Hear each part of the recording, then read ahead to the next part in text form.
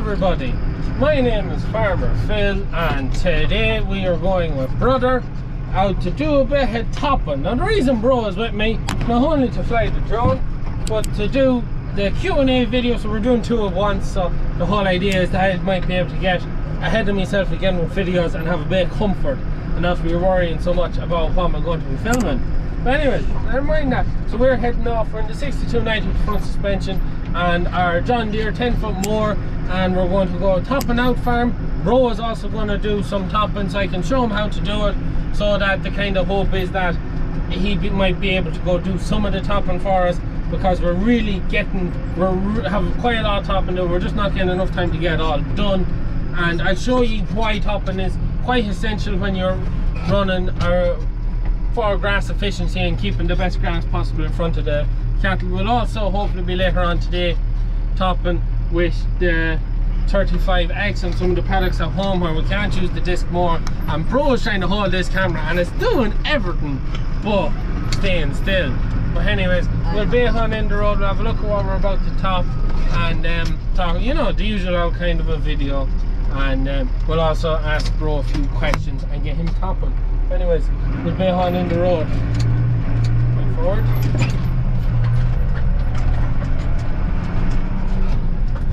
And turn off.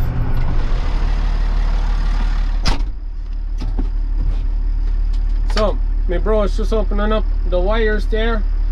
Out there, yeah. So we're going to be topping out there, which we just took that's in two paddocks, and we took the bulls off it this morning, and they're out hunting there. The bulls are actually, they're lying, I think they're actually all lying down there, are they? Yeah. So you can see the bulls out there, they're lying down with their bellies full after getting a fresh move. And then we're also topping the upper part of that paddock, which is kind of a field and a half. So bro is confused now with me pointing. But anyways, we're going to start off with topping this one. I'm going to top this one. So show me brother how it works. Come on in. So I'm going to be topping this one first to show me brother how topping, even though there's not a lot to it, but it's more so just keeping an eye out. That hand, I know that there's around the trees there's stones the bulls take out. There's a few little things to just watch out for. That's why I'll do this one, whereas the other ones we've mowed them tight before, so it should be safe enough for bro to do them without any problem. Yeah, safe enough. Safe enough. It'll never be safe enough. But anyways, so we'll just go out here and we'll get going. We'll just get out now and we'll have a look at what we're going to do. So I'll open it up there. So the bulls come off this 2 days ago. So they're getting about 2 days on a paddock before they have to move. And you can see these, we call them tronyins. It's just the seed heads of the grass. And the cattle, the bulls aren't too bad. The bulls will eat them fairly good, but the other cattle, the calves won't. The calves, I'll show you when we go top with the 35X, you'll see what the calves will do. But all I want to do is just cut all these seed heads, cut them bits of dockings that's there and thistles. It's not too bad with them, and just cut all them bits of high grass where there's dung pats. That's usually all them lush areas is where there's dung pats and the cattle don't eat around them. And then we'll be going out there, which is very bad with thistles and dockings that badly wants to be topped. And yeah, the reason for topping is to cut them seed heads so that it makes the grass regrow. You can see like 2 days off it, you can see the sprags there starting to come back, and it's to get it to come back evenly, come back real nice. Anyways, there's two paddocks to do here. We'll get started. Me bro will pop the drone to do a bit on this field, and then we'll go into that one and we'll teach bro how to top. And it'll be the first time he'll be like mowing, topping. This is kind of all the one. We don't actually have a actual like topper, like one with the like a flail head or anything like that. All we have is the disc mowers. It's all we've ever had. Just because we have them, we use them. But the downside to that is, with a lot of our land being stony and not exactly safe for topping, my uncle, if he ever went topping, he always come back with the mower broke. Wait, that's really? Yeah, that's one of the reasons we bought the finger bar mower, so we could top the paddocks that weren't safe, that you just couldn't risk topping, that we can top them relatively safely, because there's not as much that can go wrong. If it did go wrong, it's not as expensive. But we've always topped with disc mowers. Anyways, we'll get topping and we'll do a few rounds and then bro will stick up the drone. Aye. keeping the flaps up. Yeah.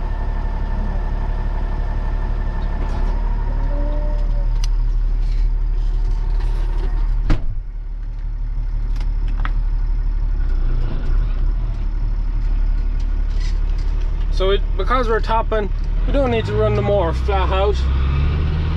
So we top weight there at 17 or 1800 revs. We'll do a lovely job. So away we go. You hold that now. Just because of how we're topping, I'm not going to be topping tight. Just for safetyness, just in case there's anything there. So we'll set the mower up, just running, not too tight. Look behind me, bro. Not too tight to the ground. And yeah, we're going to knock a lot of these tronyins off and just tidy up the paddock.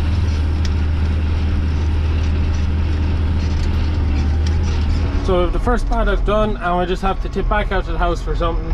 And I was just driving by the front field in this out farm. I topped this, oh Christ, 2 weeks ago, not even 2 weeks ago, with the 3690 and this John Deere mower.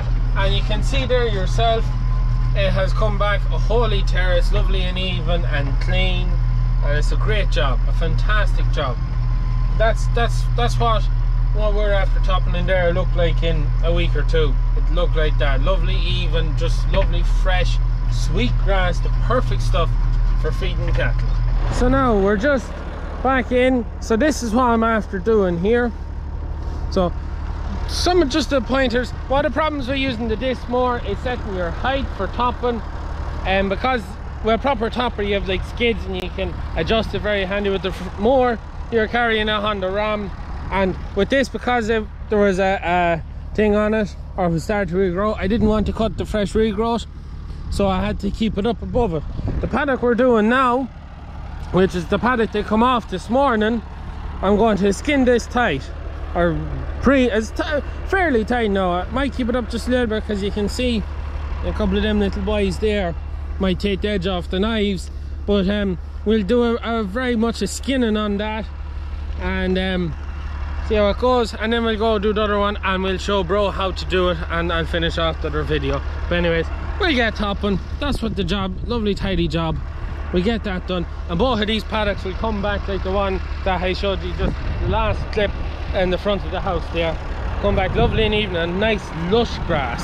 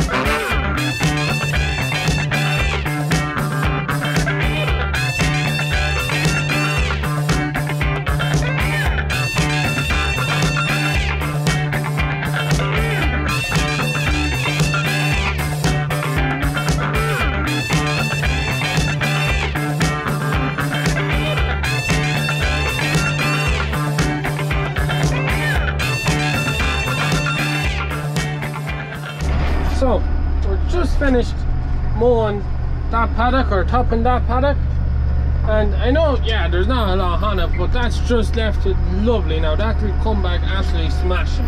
So I don't think I've really explained why. The reason we top is, like I was showing you earlier, the tronyins, the seed head, the stemmy bit with the seed head on the grass. Now from what I've done so far, there's not a whole lot on it. If it was let go, it wouldn't be the end of the world. But when later on in the video, when I get topping with the 35 and the finger bar on the calf paddocks, that'll show you the extreme end of it. But when the grass puts its head up, when it throws out that tronyin, that's it. The grass is pretty much finished growing. It'll grow that seed head, die off, and stop producing grass. But when you cut that, or the cattle graze that bit of the stem, when that stem gets broken, that grass plant has no more heads. It's like, oh, I have to start growing heads again. So then it starts to cycle again, and throwing out all its leaves and then growing into another seed head. And when you go and you top a field, that's the same as resetting the field. It's like hitting the reset button on whatever. It's like, right, start again, and all the grass plants start coming evenly again, and you cut all them seed heads off. If you leave it, all them plants with the seed heads, that's it, they don't grow, they just stop, and anything that was eaten then, that grows. And you kind of do yourself out of grass by not topping, as every time they graze there'll be more and more seed heads left, as it's the least palatable part of the crop, and it's the part the cattle are less likely to eat. You sitting down there, bro? Yeah. The cattle love the leafy sweet grass, that fresh leaf that comes up, but the stout stemmy stuff, that's not their favorite, so they leave it, and you can't blame them. It's like if you're given the option of you know, if your favorite food and your least favorite food. Yeah, it's like having a dinner plate, and there's what you want on it, what you don't really want on it. You're going to eat what you want, and you might eat what you don't want. You know, it's the same as that. But when you top it, it's like hitting the reset button on the field, and that field will come back fierce strong and just fly it. Anyways, we're just heading over. I think we're going to top gate, not to go through the bulls. I don't want to disturb them. That's why we top, and it's really for grass efficiency. The whole aim of the game is grass. You just grass. When you're in, it doesn't really matter what end of cattle you're in or livestock, grass is number one on your list. If you can keep the good, sweet, high quality, high palatability, high digestibility grass in front of your cattle will do better. And it's like the dairyman. I remember when I was going to college, it was really just the start of them pushing the beef farmer to be like the dairy farmer, and the dairyman doesn't do all these paddocks and manage his grass into a fine art just for the fun of it. He does it because it's the best way of getting your cattle to perform, and that's where a lot of beef men fall short, is in grass. But for us, that's something we're trying to get better and better and better at, because every kilo of flesh we can get on the cattle on grass is a kilo less we don't have to put on in the shed with meal. And at the end of the day, every kilo that gets put on with grass is a cheap kilo achieved. And that's the aim of the game, is just grass and managing it to the highest effectiveness possible. We'll talk a bit more about our fertilizer and that on the grass when we finish topping this field in here and we get Bro set up and see how he goes. Anyways, we'll leave it at that and we get Bro. So this is the next field that we're topping. You can see it's quite bad with thistles. You can see all the tronions in it, all that stemmy grass, and I want to clean that, but I don't want to cut any of the good grass, the grass I want. So we're going to be topping it fairly high now. The bulls are out there at the minute. They've one more paddock to go to, and then they're coming out here, so they'll be out here in about 5-ish days.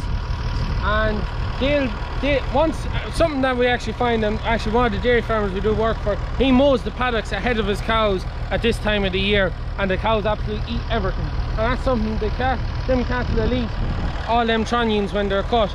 The one thing you want to make sure when you are topping, and you do that, is you have no bits of ragwort or bouillons in it, because they're poisonous to the cattle, and the cattle won't eat when it's standing, but when you not cut it and it dries a bit, they'll eat it. Not good for them. But anyways, so we're going to keep the mower up high, and we're going to cut off all them tronions, cut all them thistles down. Now the thistles aren't sprayed. My father was to get to it and get to it and get to it, but the way the weather's gone, the weather just isn't in it to get done this time. But when the thistles come back and their regrowth after being topped, well, hopefully if the weather picks up, we'll hit them then. So Bro is very eager now to get more topping.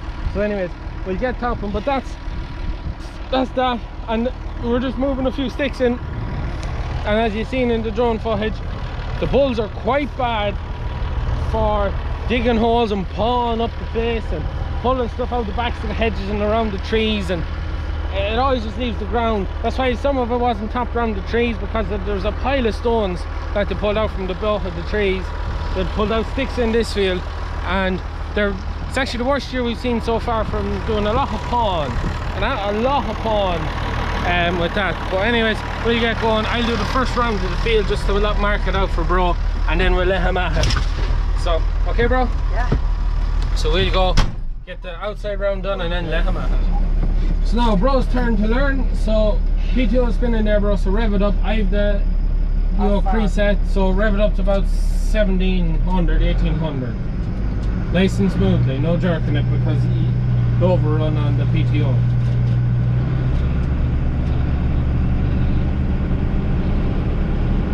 Yep, about that now. First gear. Right. Now, see this one? Yeah. Pull that, lifts it. Push it, lets it down. So if you see a sticker end, pull it to you. Stone end, pull it to you to lift it up. Yeah. Okay, you can put it forward, nice and handy off the clutch now. Nice and handy.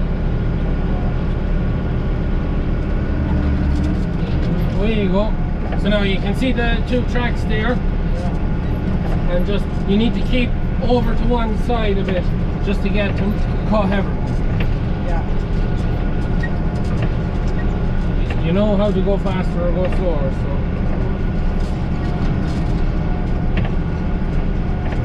Might just take it easy for the first. Yeah, no, round. that's fine. Take it. Better take your time and make sure everything's okay, then go fast and break something.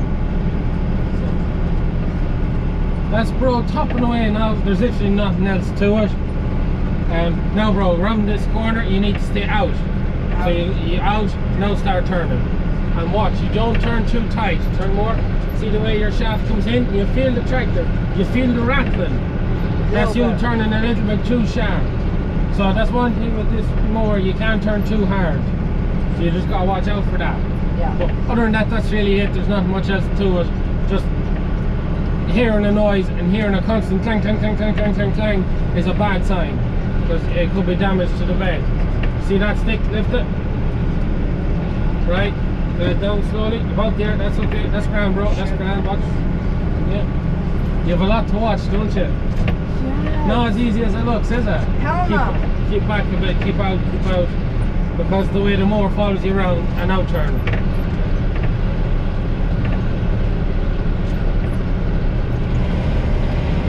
Sounds alright. Now watch the stick coming up here now. Yeah. So lift it. And down again.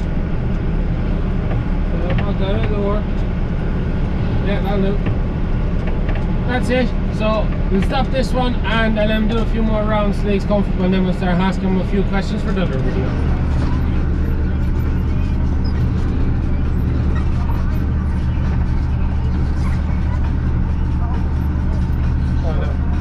So we're finished topping in here now. That's what bro did. He didn't do too bad a job now at all, except for while I was asking him questions, he had a few mohawks here and there, but can't really blame him. I had him under pressure with some of the questions.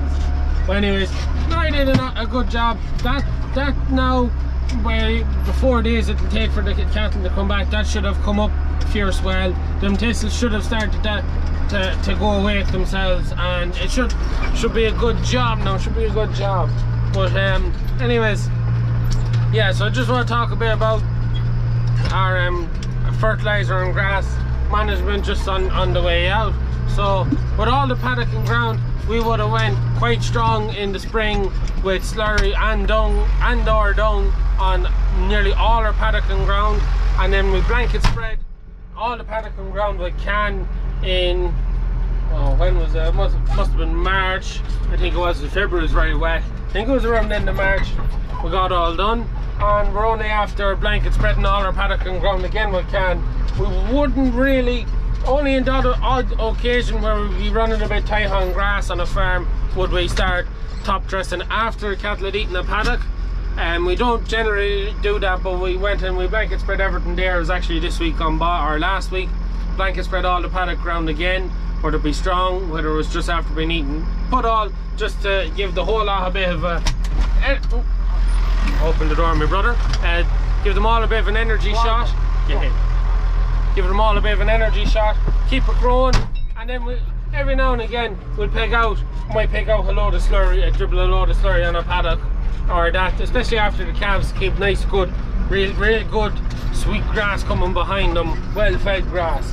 But that's really it with fertilizer. We wouldn't use a whole pile of fertilizer. We try not to anyways.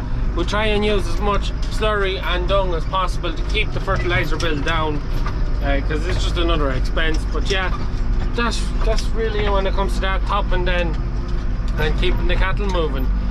Just keeping the cattle moving and trying not to let it get too strong. Easy done on every other farm bar or the home farm, because we just can't mow the paddocks. And I'll just show you when it goes wrong, how wrong it goes when we go home. But anyways, we'll go home now, we'll have the tea, charge up the old GoPro and drone, and we'll go get the finger bar mower, the 35X, and I'll show you what hardship is.